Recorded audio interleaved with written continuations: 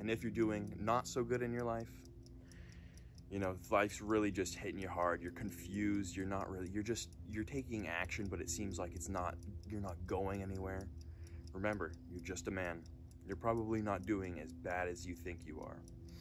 I'm going to take the example of, like, say a father is, you know, working hard and works a lot, and so he's not able to see his children or his, you know, maybe his family so much. Remember, you're just a man. You can only do so much sometimes.